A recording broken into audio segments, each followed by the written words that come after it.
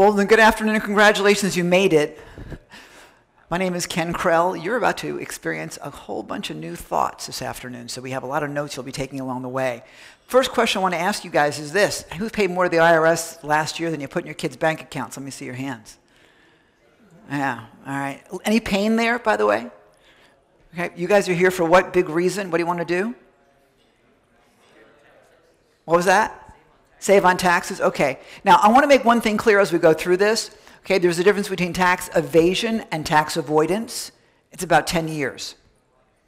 So, right? And it's not funny if you're doing it wrong. So today, everything that we talk about is fully legal, fully ethical within the confines of the law that was written by Congress, the people that supposedly we elected.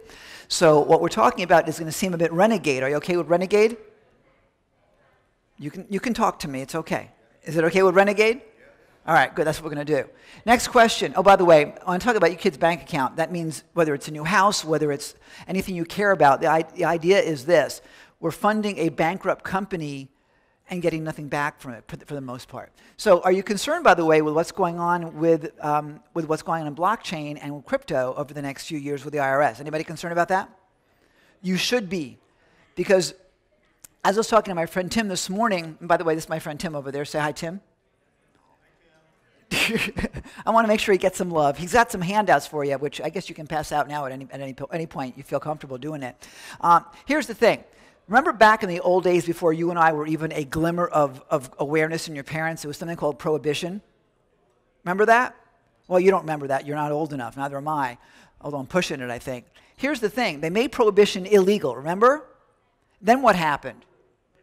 They changed their mind. You know why they changed their mind? Because they could tax it.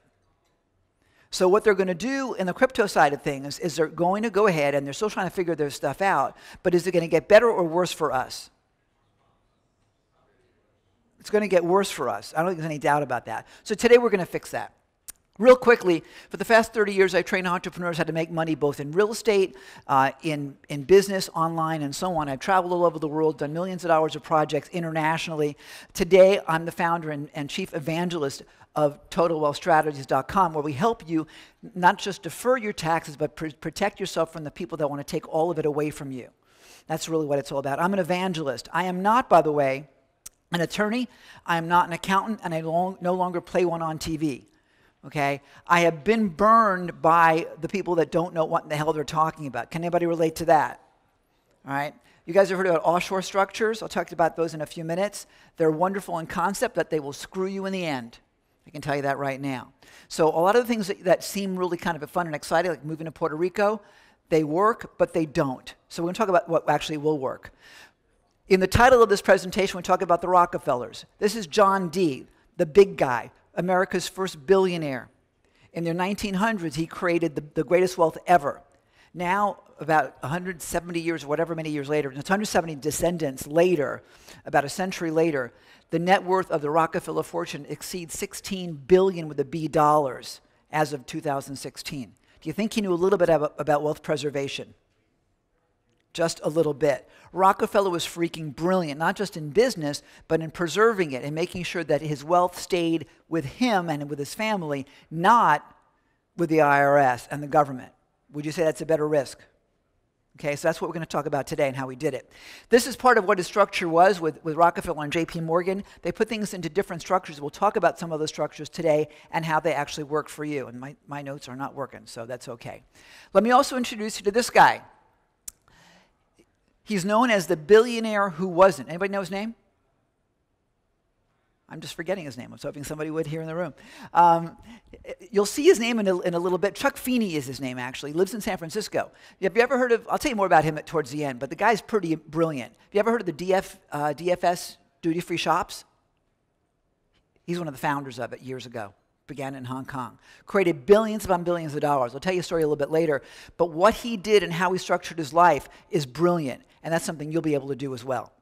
So there's 3 keys to wealth creation and preservation. How many keys? This is your math test. Okay. The first one is asset protection. Okay, by the way, all those are free to use videos. I mean, by the way, you can take pictures of all these slides if you want. Next is tax benefits. So we want to protect our assets. We also want to make sure that the benefits we have with taxes are going to allow you to live and keep all the money that you've got and deploy it any way that you do want. Number 3 is privacy. Does that matter to you guys? Yeah. And by the way, is that a precious commodity these days? Yeah, and is eroding every minute, unfortunately. So let's talk about asset protection first. You may have heard of this small company called McDonald's. Back in the late 1900s, God, it sounds like a long time ago, this woman named Stella Liebig bought a cup of hot coffee at McDonald's. You may have heard about her. Dear Stella decided that she would go ahead and take the lid off the coffee in her freaking car, put the coffee between her legs. What do you think happened? She spilled it all over herself, burned 20% of her legs, sued McDonald's, and got it was like $2.1 million or whatever that magic number was. It may be actually a bit more than that. $180,000 in compensatory damages on top of that. McDonald's could have settled, by the way, for $20,000. They didn't because they thought it was stupid. What was stupid, guys? The law. Now, by the way, I think McDonald's now has new labels on their cups. It says, caution, do not apply to groin area. Okay? Was that her stupidity? Come on.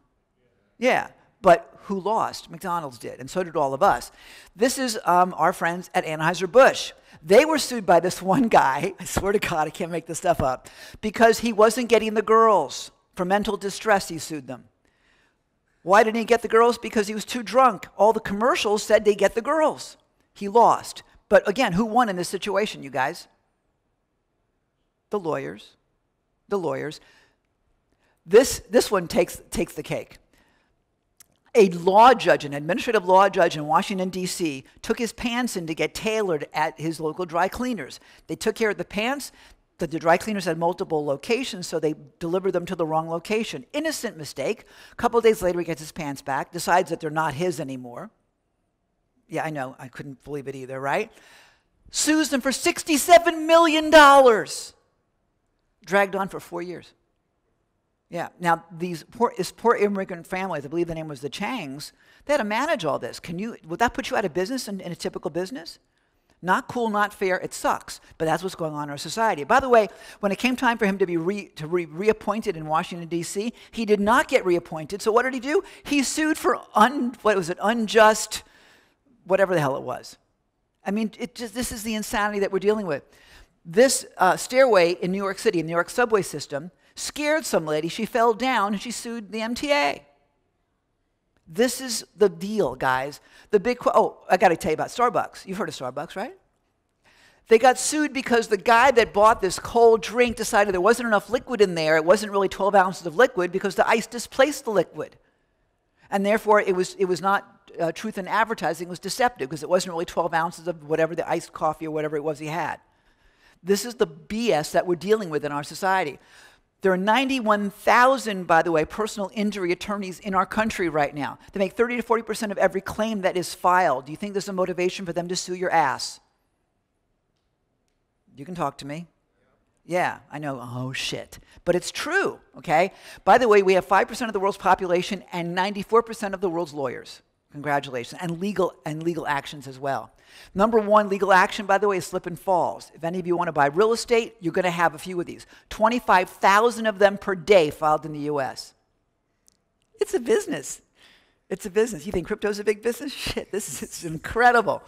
And by the way, I got sued for this before too, and I have insurance. Insurance is great, right? So you get sued, the insurance company defends you, then what happens to your rates next year? Right? So who wins?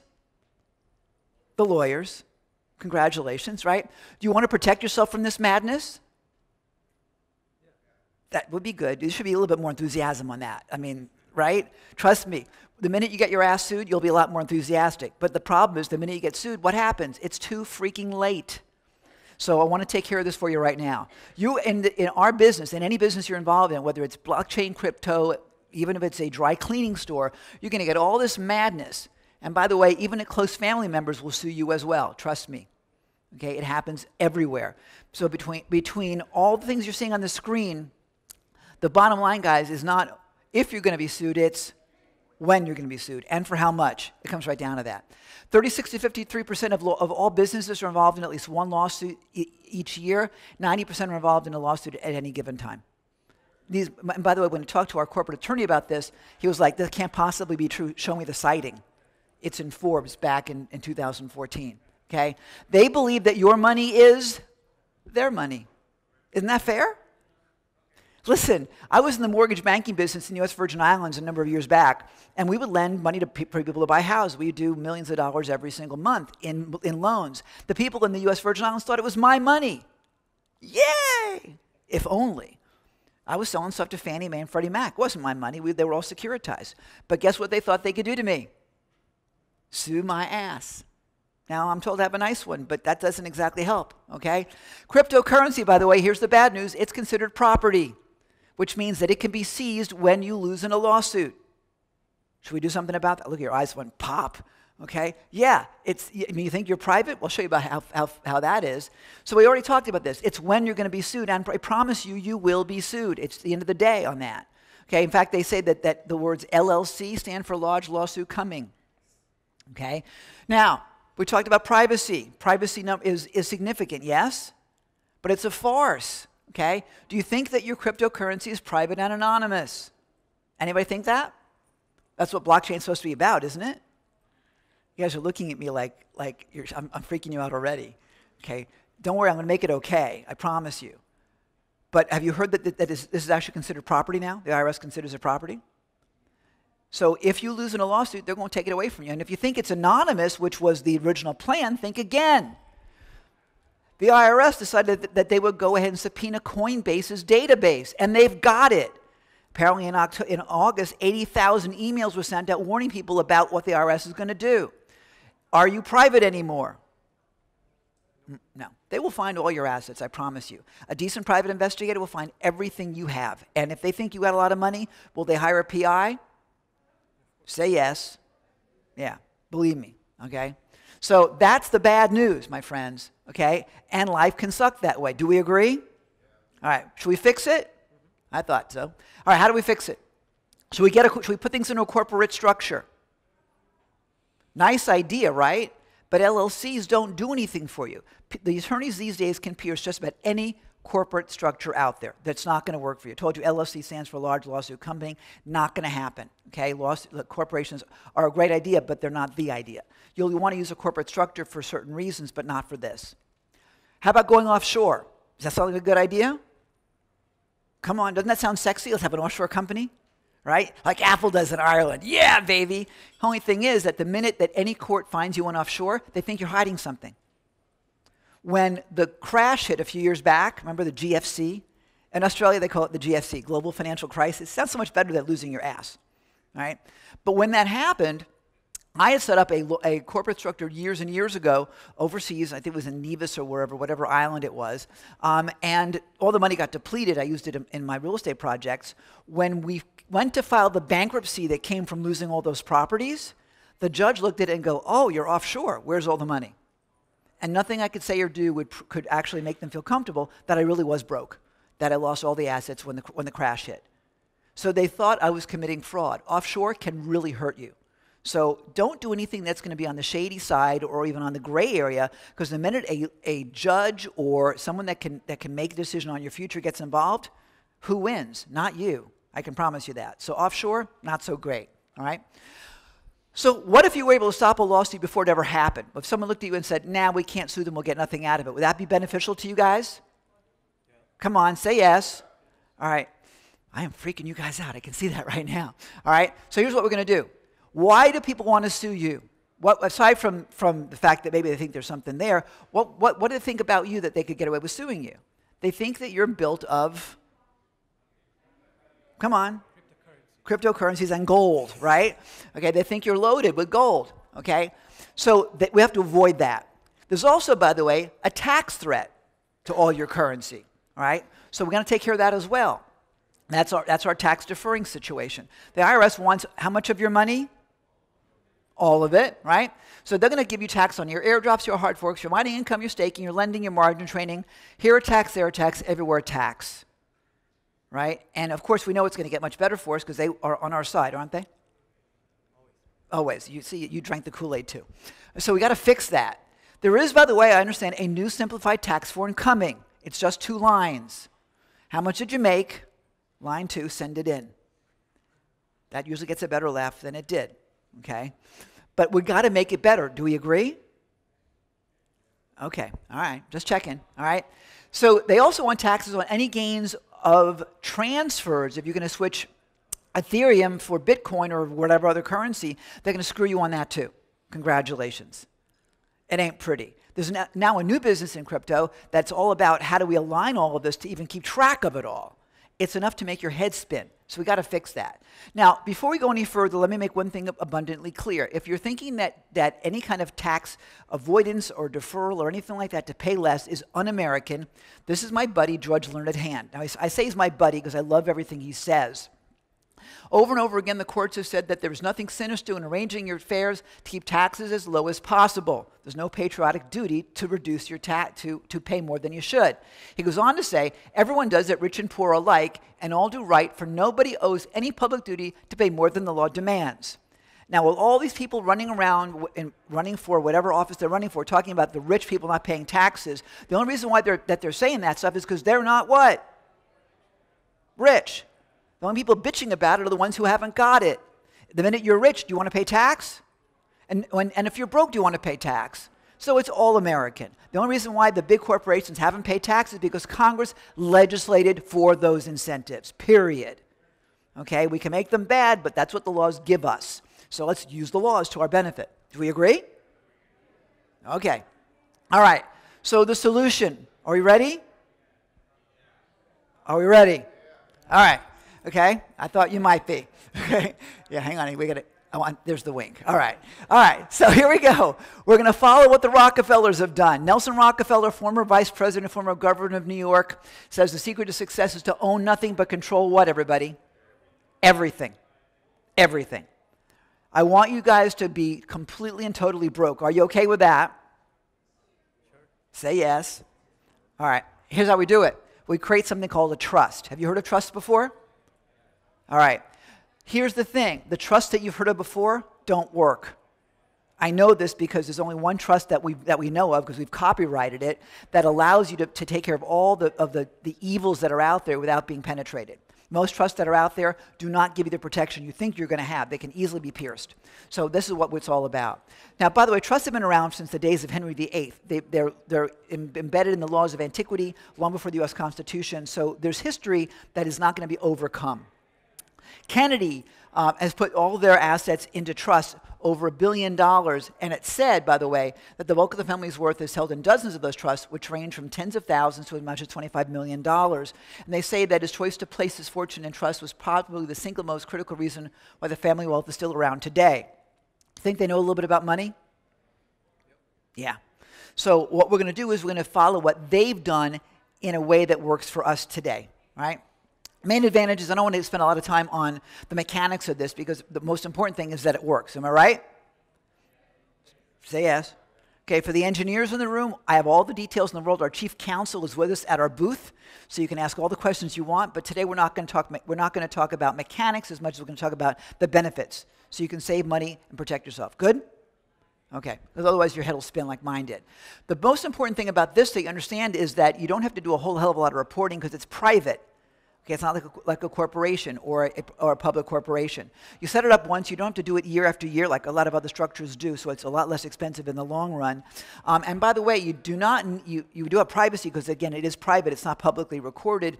And one other thing, by the way, if you're going to get married, you don't need a prenup. And if you die, there's no need for probate. It's all handled that way. It lasts forever if you set it up that way, which you'll do. So there's a huge amount of benefit on that. Okay, it's pretty amazing. Let's keep going here. There are 3 parts to a trust, or 3 parties to a trust, and here's where it gets messy. Okay, because you see, you've got somebody called the settlor, who's the guy that creates the trust. There we go. Then there's the trustee who runs the trust, and there's the beneficiary, which might be your kids or your parents or somebody you care about. That's actually the beneficiary of the trust. The problem with most trusts is that typically the person who creates it and the person that's the trustee is the same person. Do you think that when someone sees that, they're going to say, shenanigans, bullshit, we got you? And that's what happens with like 99% of all the trusts in America. No one knows that, but they're called a grantor trust. You win that on any kind of a trivial pursuit game. 99% of the trusts in America are set up that way, and you're screwed. But no one knows that. So now you do. You think you're building a wall of brick, and you can hide all your assets in it. But in reality, you got a house of straw. Okay? And that is wonderful until you get sued, and you lose, and it's like, oh shit, what did I pay all that money for to the lawyer? So I want you to make sure that you're completely protected. You've got to do a Steve Jobs and think different. You've heard of him, right?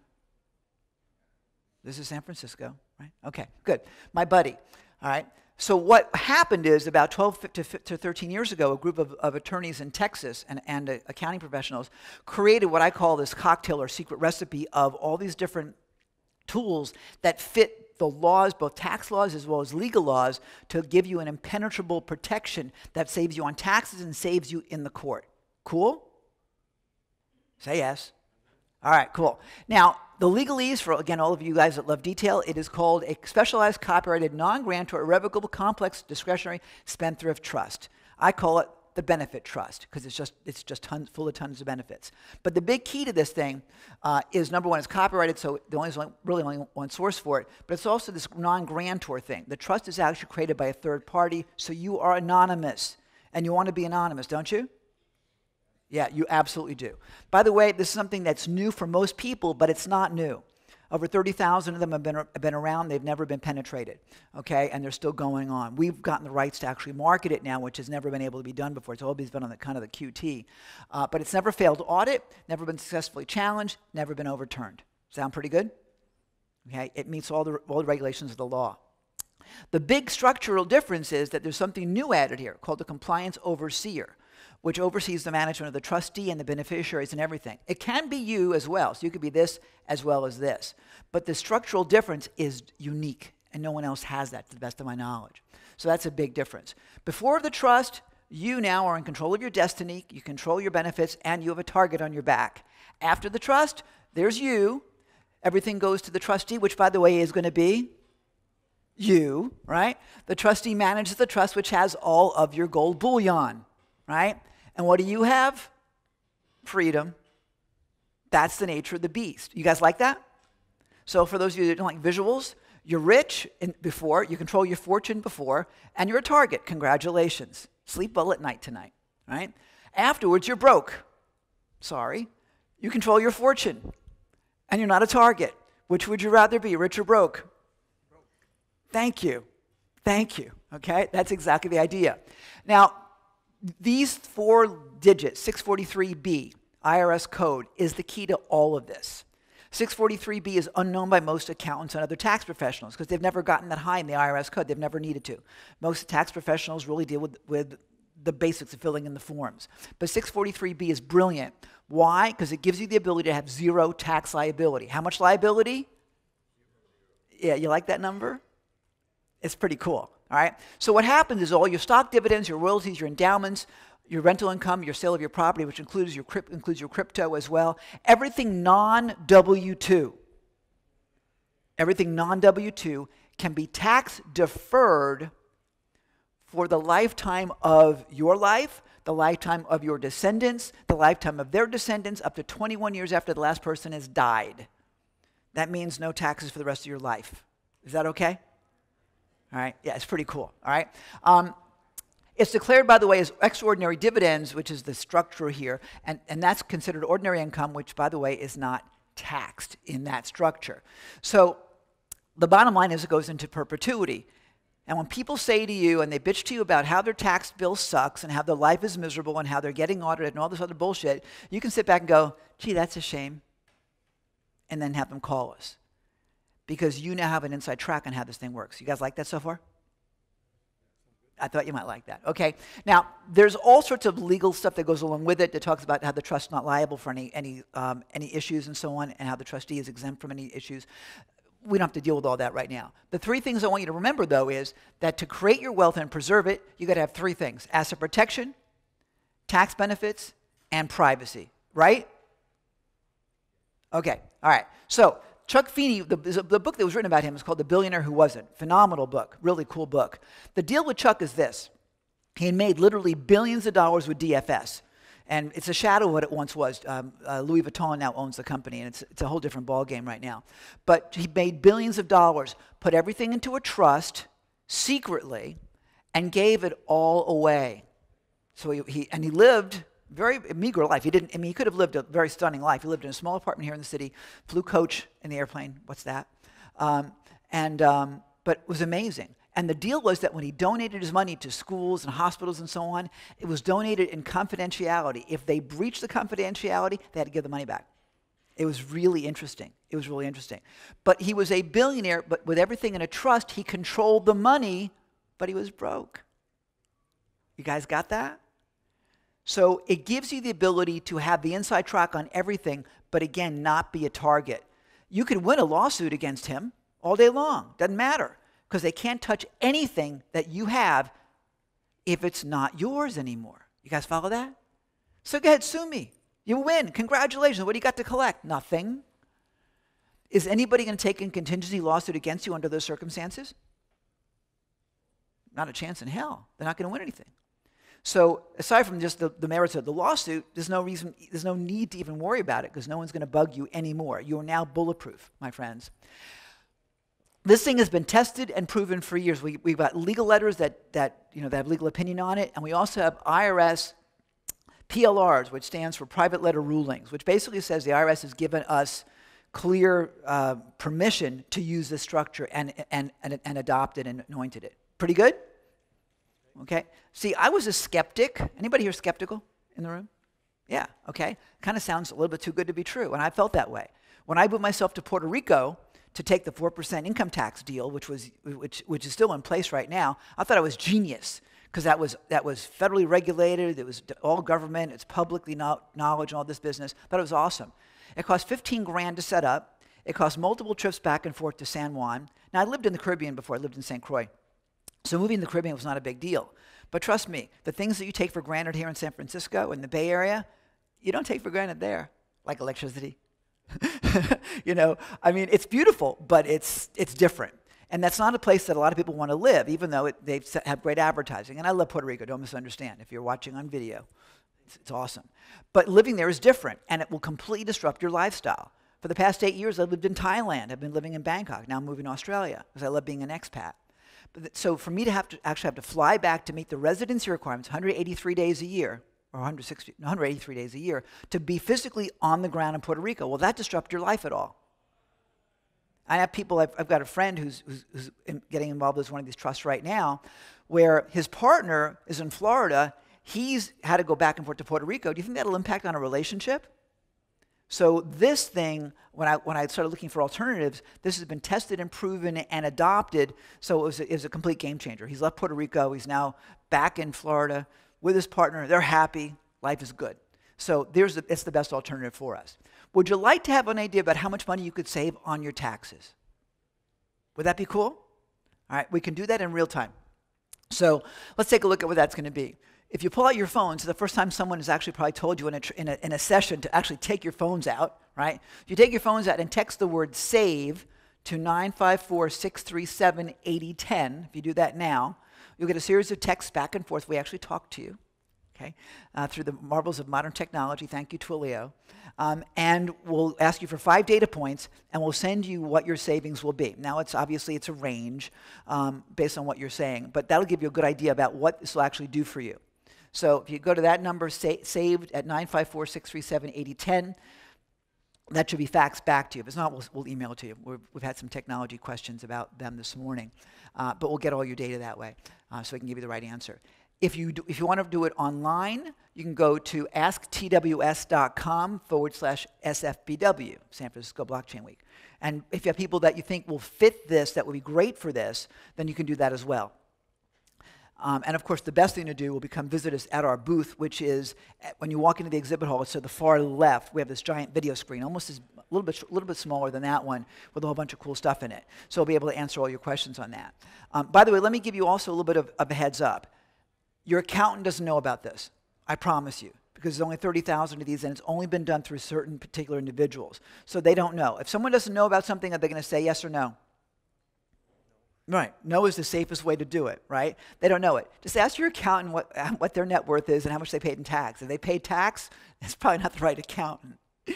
Attorneys, I love attorneys, but again, unless they've reviewed the documentation, they can't make an opinion on it. And most attorneys that are in business are not structured for tax as well. They're not tax geniuses. They don't even know what 643B is.